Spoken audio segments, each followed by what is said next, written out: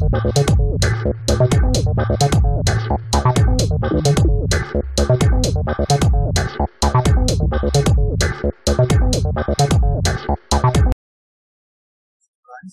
the channel Soul Pharma. This topic of discussion is adverse drug reaction part 2, roadmap to pharmacovigilance. So today we'll be focusing mainly on the categorization part of the adverse drug reactions.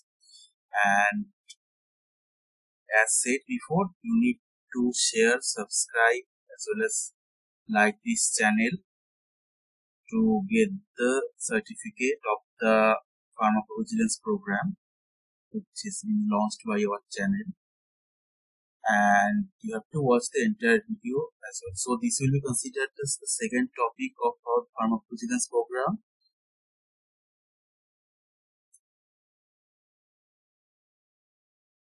Now, so categorization adverse drug effects can be categorized into various subcategories. The first one is side effect. So side effects are unwanted but often unavoidable pharmacodynamic effects that occur at therapeutic doses. This can be predicted from the pharmacological profile of a drug and are known to occur in a given percent of a drug species. So reduction in dose generally reduces the symptoms. A side effect may be based on the same action as the therapeutic effect. So side effect is basically some effect which a drug produces when we just consume a drug or medication. Then we have one target. Medication is intended to produce one pharmacological effect. We are taking a medication for one effect only, but the medication could simultaneously produce some other effects that can be harmful as well as good. So side effect is nothing but the effect which a medication produces apart from the desired effect. So a side effect may be based on the same action as the therapeutic effect. Example, atropine is used in pre-anesthetic medications for its anti-secretory actions. The same action produces dryness of mouth as a side effect. Side effect may also be based on different facet of action, like estrogens cause nausea, which is unrelated to the anti-ovulatory actions. An effect may be therapeutic in one context, but side effect in another context. Example, codeine used for cough produces constipation as a side effect, but the latter it is therapeutic or is beneficial in traveler's diarrhea. So side effect is not necessarily side effect has to be harmful. Side effect can be beneficial as well. So the definitions which I will be saying today, the categorization, the definitions of these terms are basically very important. Especially these are important while doing mid-drug coding in pharmacovigilance. So these terms are very closely related, and at the same time it is very important to distinguish these terms as it will help in producing or giving the correct code. Now, next comes the secondary effects. These are the indirect consequences of the primary action of the drug. Example, suppression of bacterial flora by tetracycline paves the way for superinfections. Corticosteroids weaken host defense mechanism so that latent tuberculosis gets activated. Next come the toxic effects. So these are basically due to the excessive pharmacological action of a drug or due to overdose. So when a drug is taken at an excessive amount or it is used for a prolonged period of time, then drug can be accumulated or it may lead to produce adverse consequences. Excessive amount of drug is not fruitful for us. It may lead to drug poisoning as well. Overdose may be absolute, that can be accidental, homicidal or suicidal, which is intentional otherwise, or relative, that is usual dose of a gentamicin in presence of renal failure. So in renal failure, our kidney function usually alters, slows down. So gentamicin will produce adverse effect or it will produce toxic effect as it will not be excreted properly. The effects are predictable and dose related basically. Poisoning may result from large doses of drugs because it is the dose which distinguishes a drug from a poison. So difference between poison and poisoning is this one. Poison is a substance which endangers the life by severely affecting one or more vital functions.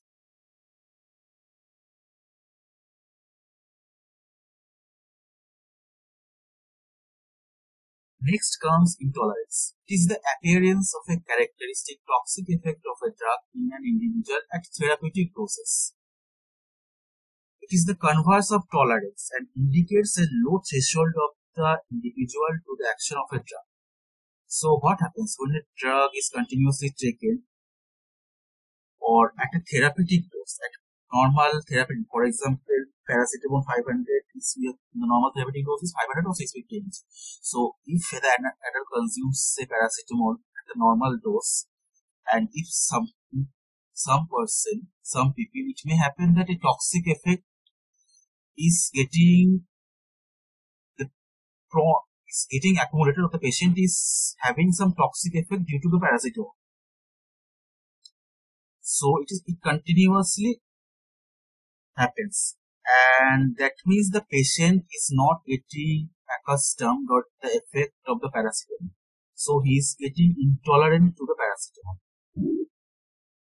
So which is due to the low threshold of the individual to the action of a drug. So it may vary from person to person. Example, a few doses of carbamazepine may cause ataxia in some children.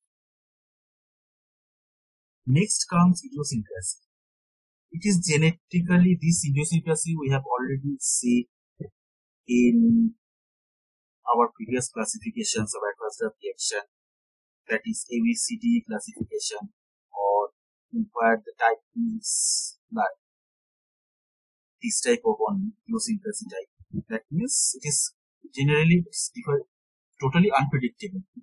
The mechanism of this is exactly not known, why it happens and what is the basis of the mechanism of such effects. This is totally unknown. It varies from person to person, and the mechanism is totally different. It is genetically determined abnormal reactivity to a chemical. The drug interacts with some unique features of the individual not found in majority of subjects and produces the uncharacteristic reactions. As such, the type of reaction is restricted to individuals with a particular genotype 1. In addition, certain bizarre drug effects due to peculiarities of an individual for which no definite genotype has been described are included among idiosyncratic reactions.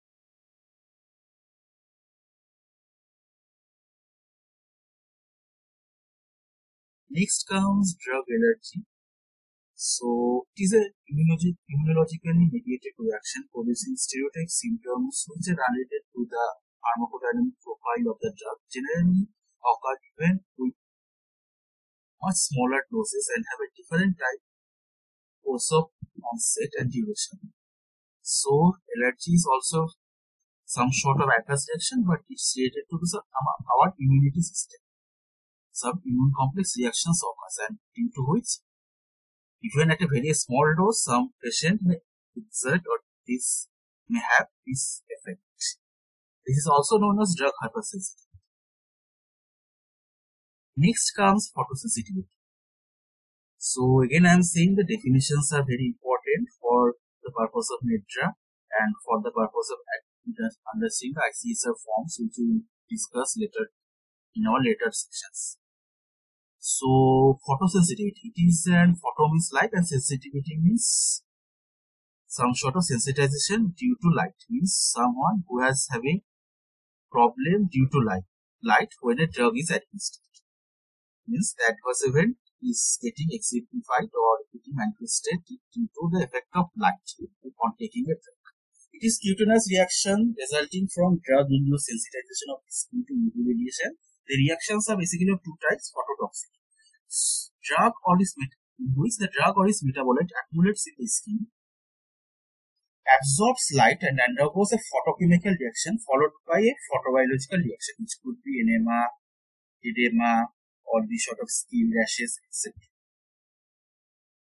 And photoallergy is slightly different. Drug or its metabolite induces a cell-mediated immune response. So some immune complex reactions are activated, which on exposure to light of a longer wavelength, 320 to 100 nanometer wavelength produces a peculiar or asymmetrous contact dermatitis like PHARMACOVIGILANCE.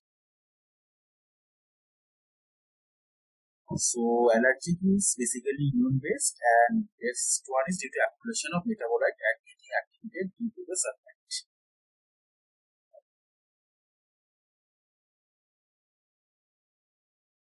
Now, drug dependence, this one is also very important, and the subcategory terms, the different various dependencies are closely related. So, drug dependence is a state in which the use of the drug for personal satisfaction is accorded a higher priority than other basic needs. So, you are using a particular medication or particular drug as per your own, because you want to take it. Without, you don't have any motto or any goal to take that medication or produce any therapeutic effect, but will only produce some sort of enjoyment or some sort of relaxation. For that purpose, you are continuously taking the drug, and once at a time will come when you will just exist for that drug, and you will be completely, your life will completely dependent on the drug. That is known as drug dependence in short.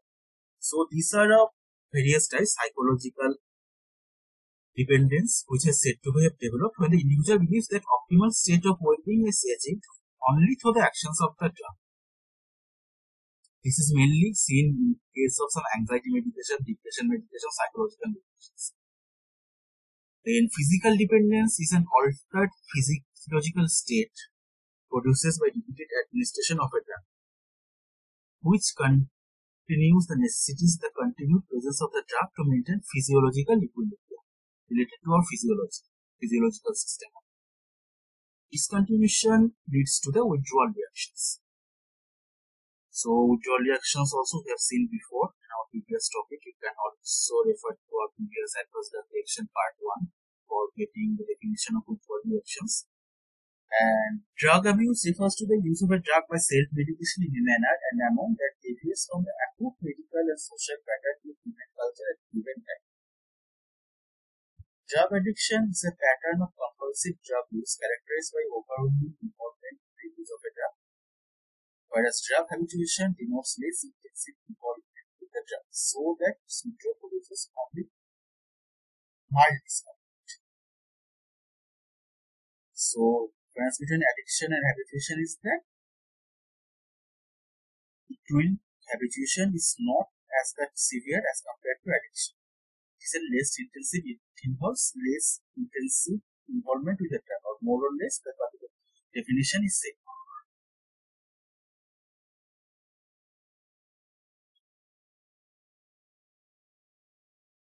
So again, another drug withdrawal reaction. Apart from drugs that are usually recognized as producing dependence, sudden interruption of therapy with certain other drugs also results in adverse consequences, mostly in the form of worsening of clinical condition for which the drug was being used. Example, frequency of seizure may increase with certain withdrawal of an activity. So gradual withdrawal can be, gradual withdrawal is the always preferable. Don't go for immediate withdrawal. So the perspective of including drug withdrawal reaction separately is that in the previous subcategory we have seen drug withdrawal reaction under the perspective, under the eye of producing dependence. So but in here what it is saying that certain interruption of therapy with a certain other drugs, not necessarily that has to be addicting drug, but which produces dependence, but certain other drugs also, which are, these drugs are not addict, they don't produce any sort of addiction or any sort of abuse. But if then also you are withdrawing the drug, still the drug will lead to some adverse consequences with the body physiology. It will not produce any sort of addiction, but it will also produce some sort of physiological abnormalities. So That's it about drug withdrawal reaction. Then comes teratogenicity. So it's for the fetal development of autistic causes different sort of congenital anomalies. It is refers to the capacity of a drug to cause fetal abnormalities when administered to the pregnant mother. So the placenta does not strictly constitute a barrier, and any drug can cross it to a greater or lesser extent. So, as we all know, the blood-brain barrier is also present in our brain. So that is a sensitive barrier, and lot of modifications are required with the drug molecules so that drug may selectively cross the blood-brain barrier. And there is also another barrier, as we all know, blood-placenta barrier. So, which is a very sensitive barrier, and drug may cross placenta as some of the drugs. Like many of the drugs cross the placenta, and if the drug crosses placenta, then it may produce abnormality in the developing child, which develops in the womb of the mother. And as a result, various congenital anomalies are produced. The Focomelia incident associated with thalidomide is also due to this phenomenon of teratogenicity. And this Focomelia incident has caused a mass evolution which led to the concept of the emergence of the pharmacovigilance concept. So pharmacovigilance concept was introduced due to lot of factors. One of the biggest factor was teratogenicity problem or the Focomelia incident. So now into the next category, mutagenicity and carcinogenicity. So carcinogenicity, as the name suggests, it will cause cancer, some activation of cells which may lead to cancers, activation of photooncogens, oncogens, cancer, and mutagenicity. It refers to the capacity of a drug to cause genetic defects and cancer respectively. So mutagenicity is for genetic effects and carcinogenicity is for cancer. Usually different mechanisms are involved. So one is oxidation. Oxidation of drugs result in the production of reactive intermediates. Sometimes free radicals are also produced, which may affect genes and may cause structural changes, structural malfunctions in the chromosomes. Covalent interactions with DNA can modify it to induce mutations, which may manifest as heritable defect in the next generation. In the modified DNA sequence code for factors that regulate cell proliferation or code that are proto-oncogens for the proteins that inhibit transcription of proto-oncogens, a tumor or a cancer may be produced. So next comes the drug-induced diseases. This is the last category and the end of this topic, adverse drug reaction. These are also known as iatrogenic agents or iatrogenic diseases, and are functional disturbances or diseases caused by drugs which persist even after the drug has been withdrawn and largely eliminated. So certain effects, even the drug is withdrawn, the effect with the adverse effect will not be completely eliminated. So isoniazid may cause hepatitis and will be permanent actually. So that's all for today, and thanks for listening to this chapter, this topic. Hope you have enjoyed the video, and if you have any doubts you can just be in the comment, and please don't forget to like, share and subscribe our channel. Thank you. Bye.